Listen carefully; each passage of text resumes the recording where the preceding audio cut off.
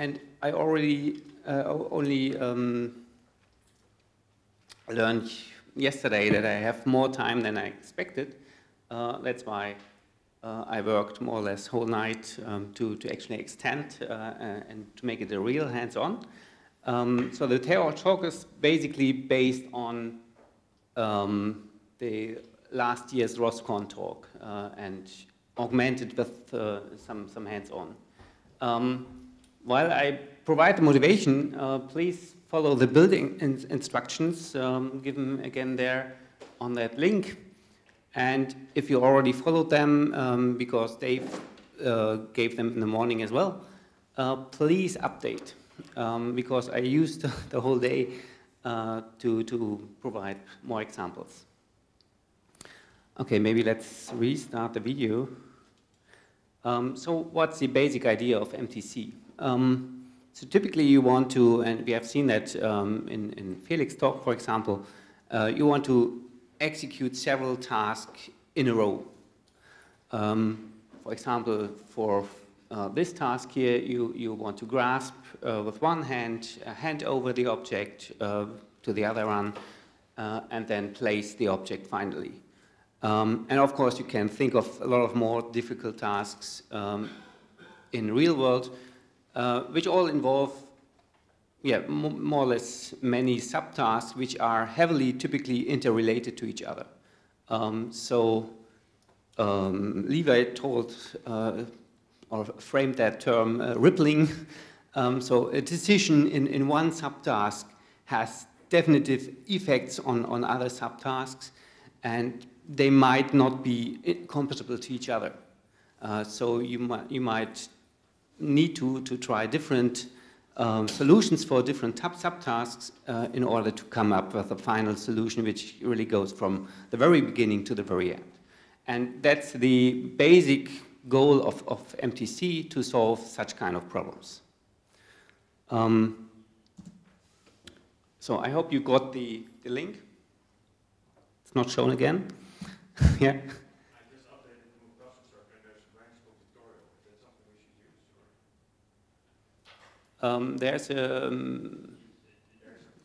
There's now a branch called tutorial. You should use this tutorial branch. Isn't it that shown in the instructions? Oh wait, I'm not reading it. Yes, right, sorry. Good. So of course we have the usual goals. We want to be modular, customizable, and stuff like that. But what actually drove me developing this together with Michael Görner from Hamburg was that the existing pick-and-place pipeline in MoveIt was kind of really difficult to use and not really extensible. And we also have, as Felix did as well, multiple arms. We want to use multiple arms for planning, maybe even simultaneously bimanual grasping, stuff like this. And this is really hard to achieve with standard MoveIt. And what was also raised a little, several times already today is to improve insight into the planning process. So having really understandable feedback for failure cases. And what was raised by Christian, or Pilz's talk, is that we typically want to combine different planners in such huge tasks. So some of the subtasks should use a Cartesian planner, some others might use joint space interpolation simply, and others really do need planning, and we do have different planning pipelines available, so we might want to use different planners. And all this should be kind of addressed by MTC, and that's the basic outline of the basic concepts of MTC. So you arrange your task in a sequence of subtasks, typically, and each of those subtasks is essentially a basic motion planning task for MoveIt, which can be solved independently and comes up with lots of different solutions indicated by these lines. And then exactly this, and then you try to find a full solution from the very beginning to the very end, which complies to all your constraints. The interface for that is essentially that each of those stages has a list of interface states, these red dots. And each of those interface states is essentially a planning scene, a MoveIt planning scene, which describes the whole world at that point in time. And it also includes some properties which you can freely, more or less freely define.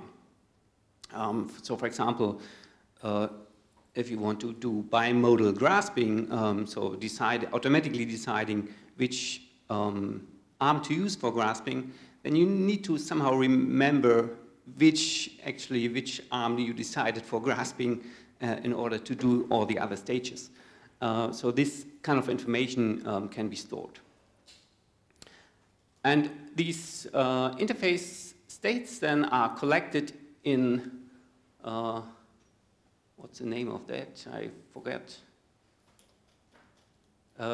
In these interface state lists, these horizontal bars. So each of those stages can have a list, ordered list, a cost-ordered list of different interface states, and tries to solve the planning problem for these input interface states. And of course, because we want to be modular, we want to kind of hierarchically combine different stages, so each of those stages could be another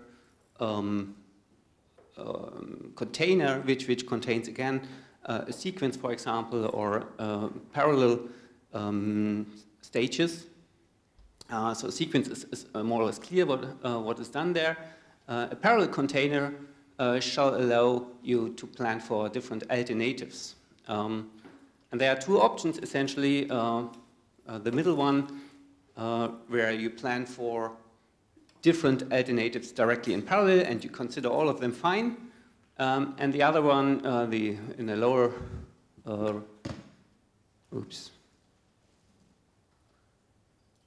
picture here, is a kind of fallback mechanism. So you first try the first stage, and if all of these solutions are exhausted, then you only go for the next one. So, for example, if you prefer grasping the left hand, then you try first all these solutions, and only if this fails, you go for another arm. And then there's a merger container, which allows, as Felix said, would be a nice feature, allows you to plan different arms, for example, left and right, and then you can try to combine them and execute them in parallel.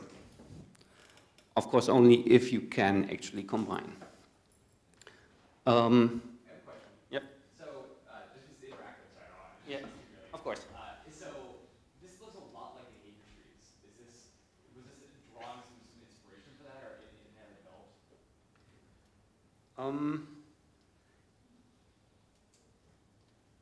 Indeed, the structure is very similar, and I already thought about using the same structure kind of to execute, to use behavior tree execution of that, but here we can actually already plan.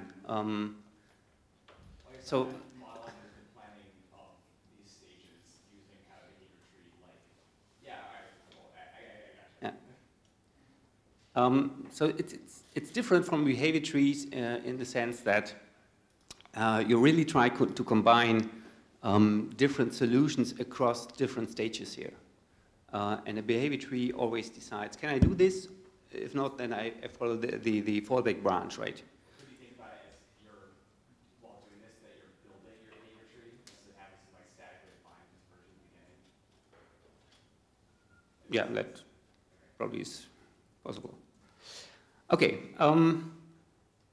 For developers, there's a more detailed view on these interfaces. Actually, it's not only these interface lists per stage, but these interface states only provide the input states for each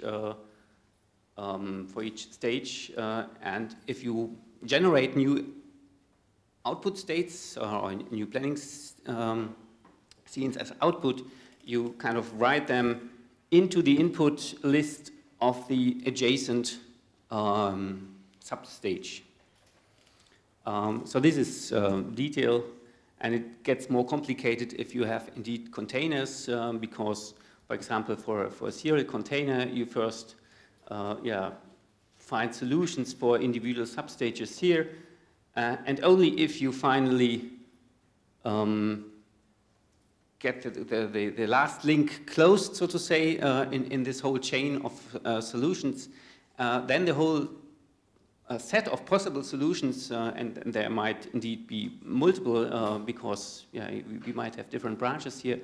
All these solutions which are created new when a link is closed here are kind of lifted now then to the external outer level, and then the outer level can continue.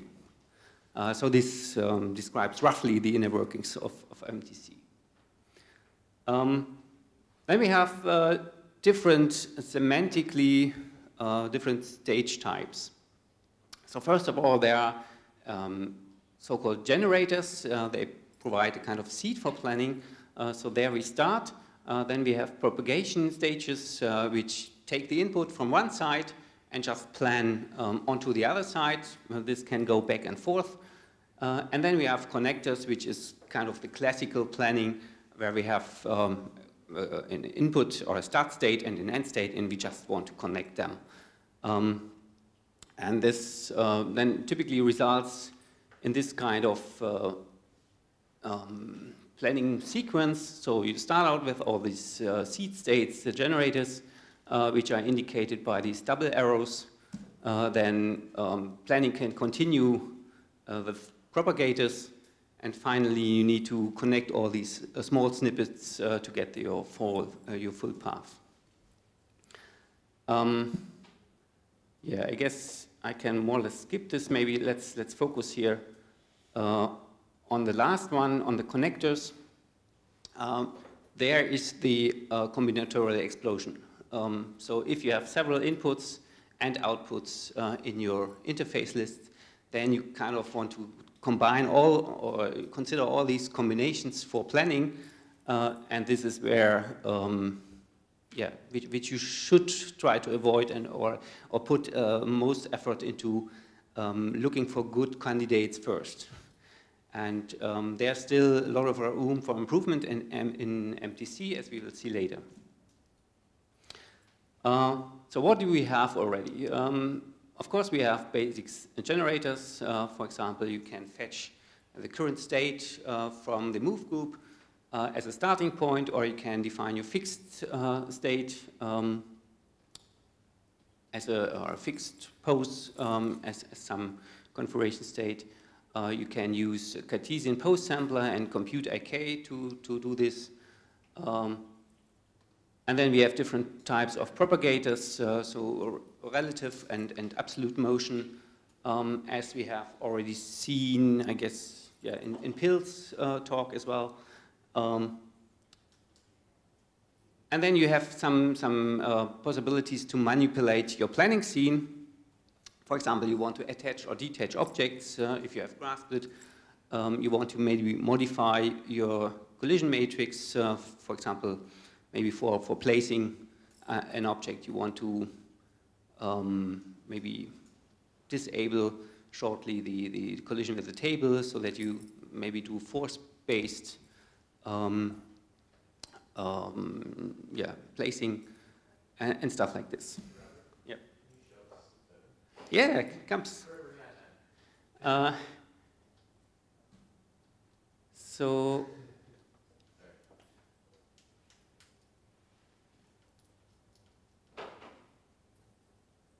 Let's skip this.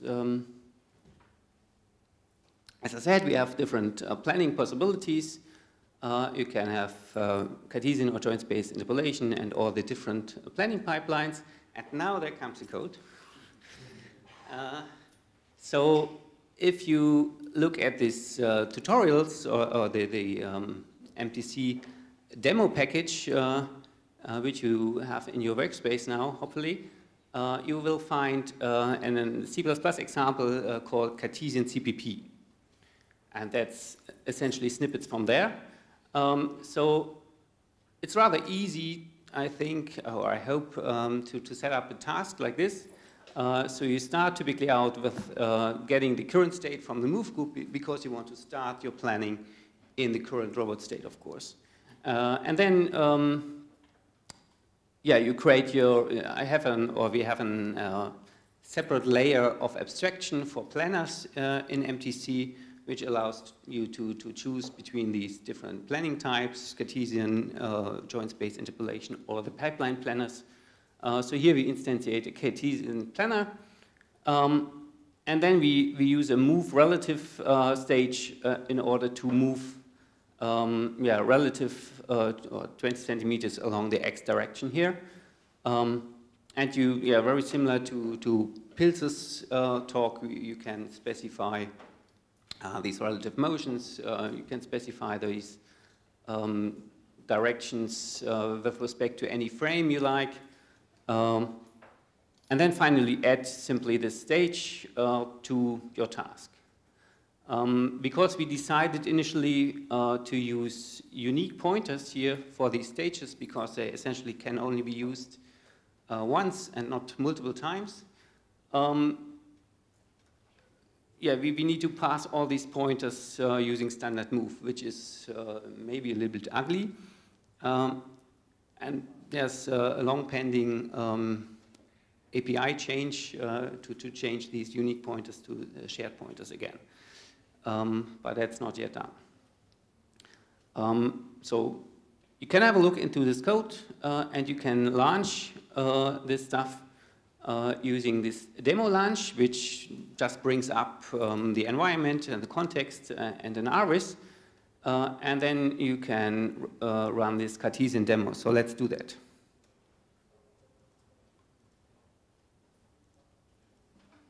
So that should be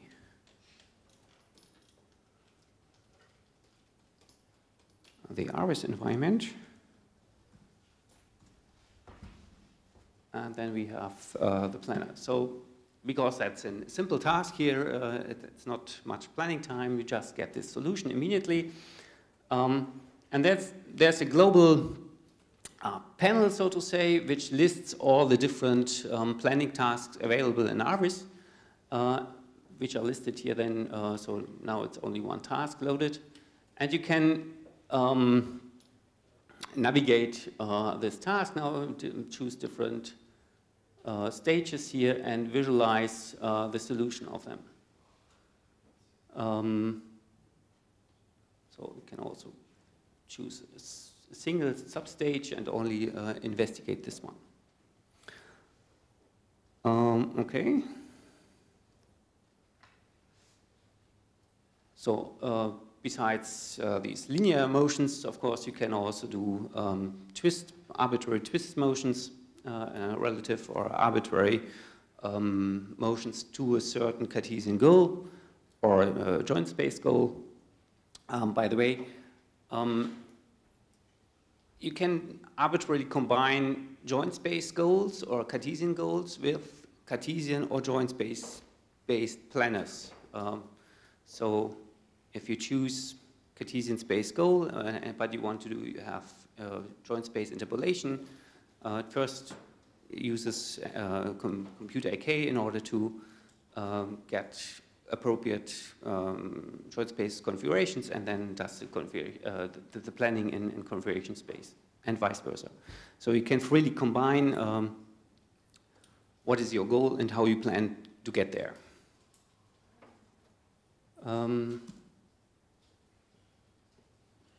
So the connect stage, which gets inputs from both sides, so to say, is maybe a little more interesting because yeah, these different poses might differ with respect to multiple move groups or multiple planning groups. We are not yet there that we can figure out which groups needs to be considered, but you can specify multiple groups. So for example, I usually run into the problem, or when doing pick and place, we typically have both the arm and the hand moved.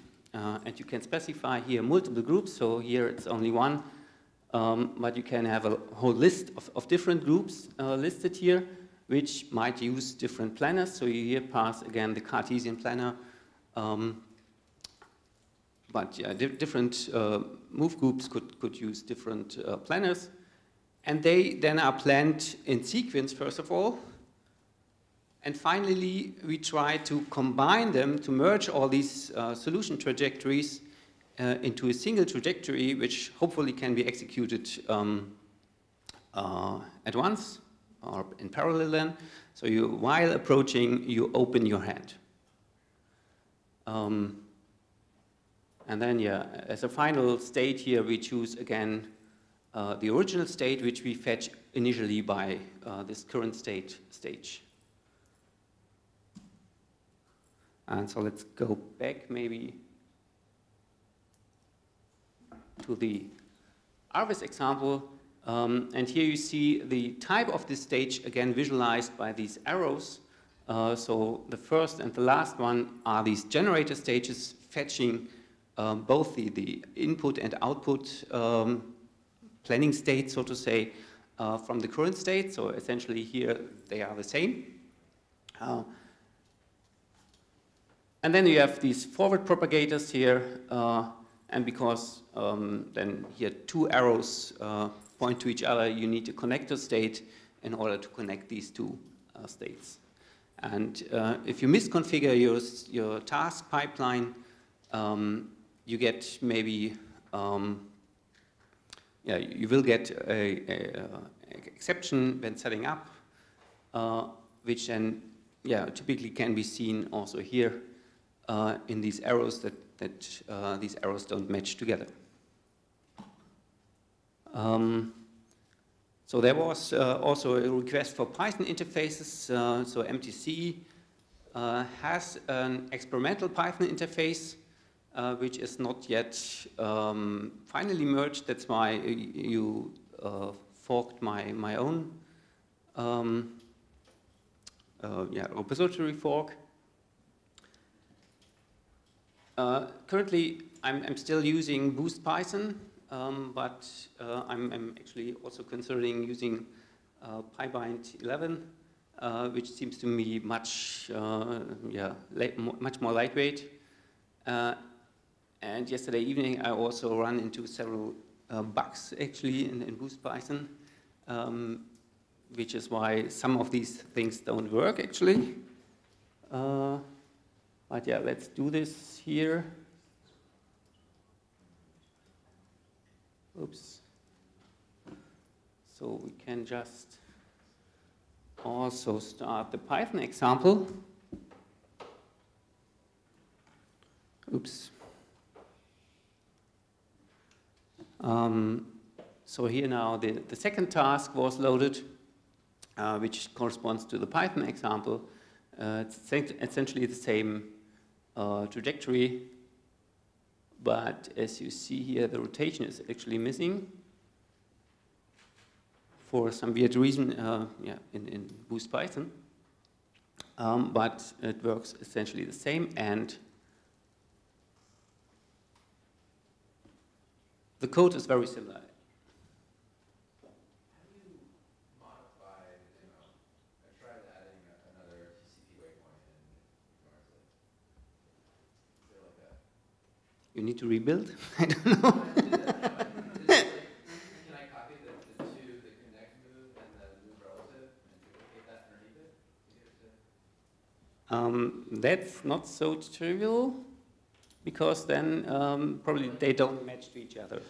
This is supposed to be hands-on, so like if you want to modify your demo, how do you do that? Like this isn't the code, right? There's no UI for it. No, there's no UI. yeah, indeed. So let's go to the code and just duplicate here.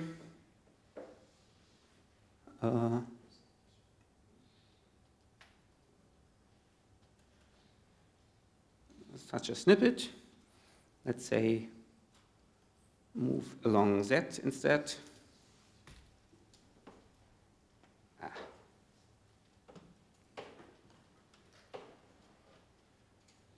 In Word, that's fine.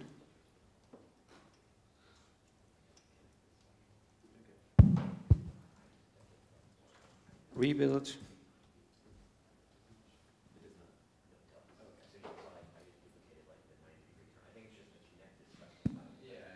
Yeah, connect is special because yeah, you cannot have two connect stages in a row, right? They don't expect input from their neighbors, from their siblings, and it doesn't work. Same for two generators. So that's why it's very simple here for these propagators. Let's do this.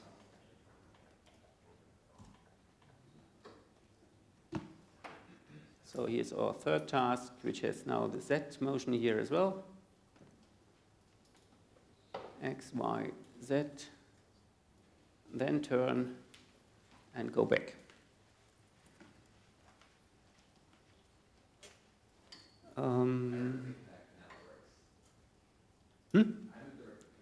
Okay, good. Thanks. More of a pattern question. Do you think it's possible to eventually to integrate this with a high-level PDDL-based task planner? That's sort of Can you extend this at a higher level to integrate it with a PDDL task planner that will sort of generate these different generator and steps? I already thought about how to describe this task in a kind of YAML or whatever text-based description language. And if we can do so, then it's of course also trivial, let's say, to combine this with higher level PPDL planners, which generate this structure of the task. Yeah, I was just thinking of but Ross plan, for instance, that they're doing all this completely decoupled task planning and then assume that motion can somehow be solved. So typically you want to have a even more tighter coupling, between the higher level abstract or symbolic planning and this kind of low level planning. And I would argue MTC is not yet made for that. So currently you just lay out your task structure wherever it comes from, maybe from a PPDL planner. But yeah, then it's again, separation of concerns, as G's nicely stated. Yeah, I know, but a task planner can generate candidate plans that basically are solved with MTC, or basically says no solution exists, and then of course. So on that level, we could combine that. Yes. Yeah.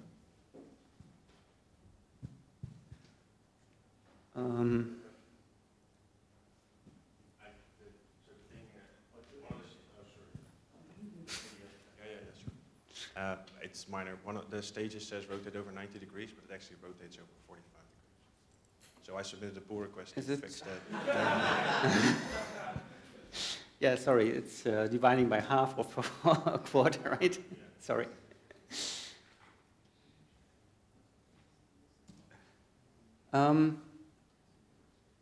Yeah, so for the Python interface, actually, it's maybe an interesting side note. I exploited the type conversion capabilities of Boost Python to the extreme, so to say. So we can directly convert from all kinds of ROS messages to the corresponding C++ types, going through the ROS serialization as a intermediate layer. So everything converts first to the ROS serialization string and then back to the corresponding type. Yep. Another option may be Swig. Add Python converter. I don't know if you want to put that. Can you repeat the question to the mic? So another option for Python integration would be Swig. I'm not an expert on that, but as far as I know, you need to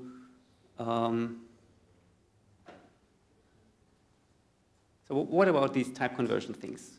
That's I guess the key question, because that is it's not dynamic, but you don't need to care about because everything is templated here. Yeah, in Swig you need to explicitly tell everything, don't you? I haven't used it directly, but one of the universities we work with uses it, and the nice thing about it is it converts to Python, and then once you kind of get that worked out, you can easily convert to MATLAB, C#, like you get more or less like 3 or 4 different languages. Okay. So that's one of the big benefits for it, is the way they sold it, to use Swig for Python conversion. Okay. You work through all that. So you get a kind of abstract representation layer first, and from there you can generate corresponding wrappers to any language? Basically. That's the way they've explained it to me. So it may be an option if you wanted to support not only Python, but at the educational level, MATLAB is all, they were interested in the MATLAB support and C#. So actually I looked a lot into different options in the beginning when I started doing this Python wrapper. And yeah, Swig and some other options looked too strict for me. So you need to explicitly, or that's what was my impression, you have to explicitly specify all the interfaces. And using Boost Python and hopefully with PyBind 11 as well, it's everything templated. You have, yeah, for free essentially all these, more or less for free, all these type conversions. So when writing your actual wrapper code, you don't need to take care of that. You just register all these conversions once, and then it works kind of magically, or not in some cases. Yeah. Okay. The next thing is to have kind of modular, reusable units of maybe some sequences of planning stages. And what first comes into mind is, of course, pick and place, but you can think of anything. And yeah, of course, you can simply use these containers which are available to set up your reusable code snippets. And for pick and place, we actually do have that. And when programming that, I essentially noticed that pick and place, as well as grasp and release, are essentially very similar. They do the same operations, but in a reverse order. So for pick, you approach the object, you close your fingers, you lift. And for placing, you kind of unlift, open your fingers, and retract in the same fashion as you approach the object. And that's why pick and place use essentially the same base class and just reverse the operations. And same for grasp and ungrasp. So we do have these things. And then you might have noticed that we need to specify certain properties. Let's go here.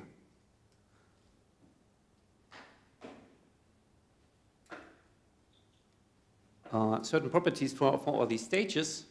For example, you need to obviously set the move group you want to use for planning for this particular stage. And yeah, some other properties might be there as well. And typically, you want to save work by not redoing that all the time. And if you put your stages into a reusable container now, you typically want to inherit these properties maybe from your parent container. And that's possible as well. So you have property inheritance from the parent or from the passed-in solution. So as I said, if you have this bimodal grasping, automatically deciding for the left or right arm, you need to pass in which arm you have decided for somehow through the solution, and that's possible as well. You essentially have these functions available, configure init from. In the most general form, you just specify from where you want to inherit, from the parent or from the interface, and you can specify any function which can then access at initialization time of this specific unit, or at runtime, so at planning time, you can access the full set of properties of this parent unit or of the passed-in solution. And because it's so typical that the properties are named the very same, we have this configure init from source and same name.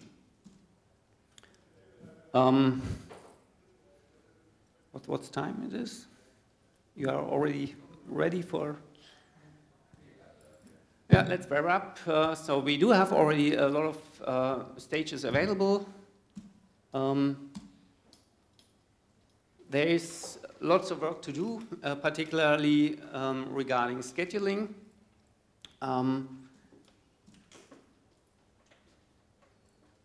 So we do have ordering of solution candidates by their cost, but we do not yet actually have nice cost functions. And you have listed some, I guess, in the morning. And the question is how to integrate them nicely. So there were some pull requests recently to add some basic cost functions, but they are essentially hard-coded currently in the particular stages. So we should have a set of cost functions which you can pass in a solution, and then use them or reuse them across several stages. And it's not yet clear which mechanism to use for that. Probably plugins is the best solution, because then you can just provide new cost function plugins in the future. And then another open question is, what are useful defaults? Again, we had a discussion for the different types of stages. And again, not an easy to answer question. There are some more advanced examples. Let's have a look at these at least. So finally, oops, what's this?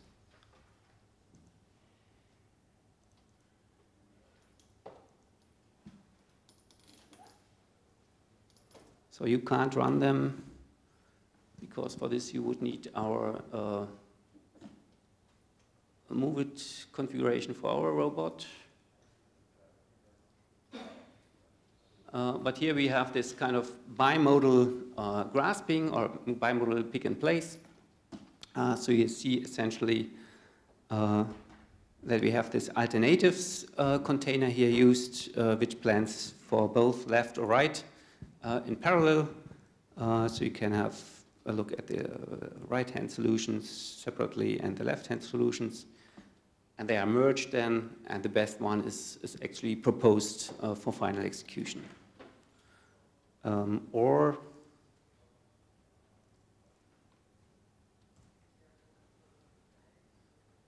we have also this bimanual pick and place, which you have seen in the very beginning, which is just a combination of these reusable containers, pick, place several times now, in order to do this. Oops. Yeah, I guess that was it. Some more examples are available in these MTC demos and MTC Pure GitHub repositories. So probably it will be hard for you to get them running, because you need to have all the robot configurations first, but maybe they provide some inspiration how to program your own containers.